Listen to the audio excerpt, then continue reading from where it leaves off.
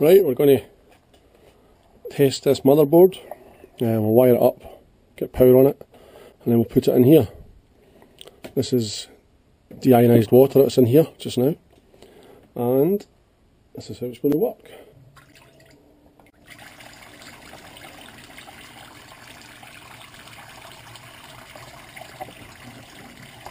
So I'll just talk you through the setup. This is a normal 13 amp plug. Plug it in here. The other end is going to earth the water. This is the supply to the pump. The power supply to the computer will also be plugged in here. The opposite end of this socket is an RCCD, residual current device.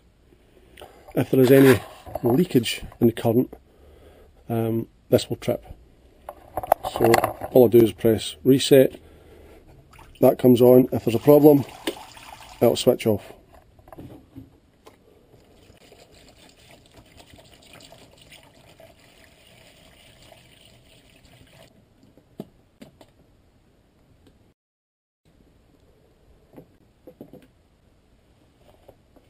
So it's booted to bias once I switch it on.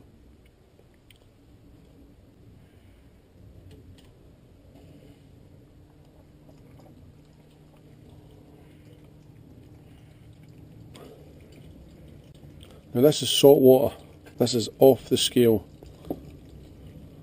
So what I'm going to do, the screen is running, I'm just going to add a wee drip at a time.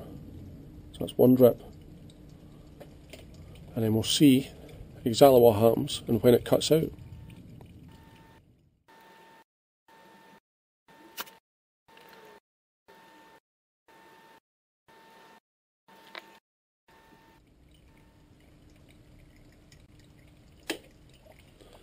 There we go. It tripped at 123 picosiemens. Now for the math. This means that the current leaked more than 30 milliamps at 123 picosiemens conductivity, enough to cause great concern. The bias was still displayed at this point prior to it tripping, but 30 milliamps to a human is dangerous. This is only on a 12 volt circuit. We need to take into account if a water leaks over a 240 volt power supply circuit board. The tripping conductivity on a 240 volt power supply is 15.6 picosiemens. What does this mean? In a previous experiment, I found that the water degrades by approximately 12 picosiemens every 21 days, meaning if you have a major leak after 70 days, you will cause damage.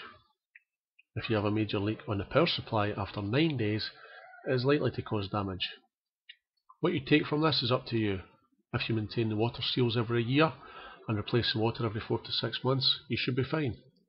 I would recommend you test your own water at the next change and amend your water replacement intervals accordingly.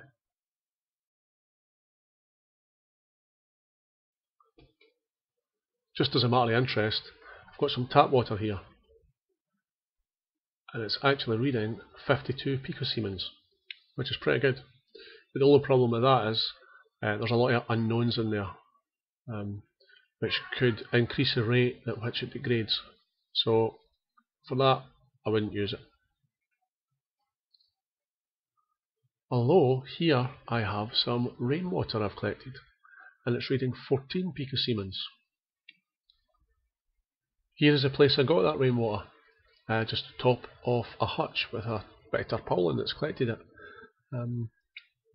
Because of the process that rainwater's made, this should be pretty pure if I could collect it in maybe a better way without a mucky tarpaulin. But if the worst comes to the worst, it is a definite option. I hope you've enjoyed this video. I enjoyed making it. It's a question I've been asking myself for a long time now, as you'll see in my last videos. But now I have an answer and I can do something about it. Okay, cheers, bye, Merry Christmas.